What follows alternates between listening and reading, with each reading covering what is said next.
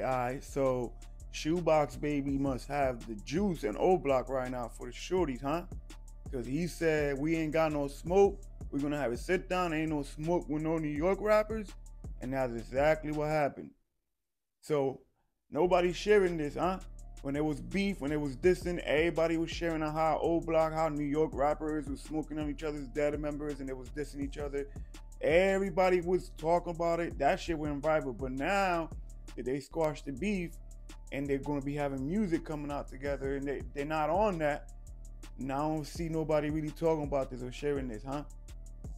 I knew this was going to happen because you got to remember, all types of members from New York been in Oblock. So they had their ops in Oblock prior. They had all types of different oppositions in Oblock. They fuck with different shorties out of Oblock. So that shit could have never been officially a beef because it would have been crazy. So it made no sense. You know what I mean? Like the dude they were smoking on from New York is in pictures with Little Durk and shit like that. So the shit was not making no sense. It was just one of the Oblock shorties should have never made that statement when he said smoking on whatever. You know what I mean? He should have never yelled that out when it was live because that shit caused a whole lot of drama. Like, Oblock shorties just need to be careful when they got all types of different rappers coming over on just jumping into the beef and saying they're smoking on their ops. Because that's just going to bring all that smoke to them, you know what I mean? This shit could have got ugly, but I'm glad they were able to, resolve this situation.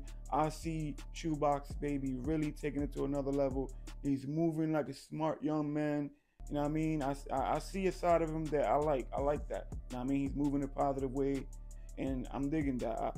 And I'm definitely going to touch on it because if they're moving the right way and it's real, I'm fucking with it. You know what I mean? I don't choose no sides. I tell this to everybody, and it is what it is, man. Shout out to ShoeBox Baby for that. Shout out to Oblock and all the other New York rappers that were really, come to an understanding and talk it out and squash that shit and look past that.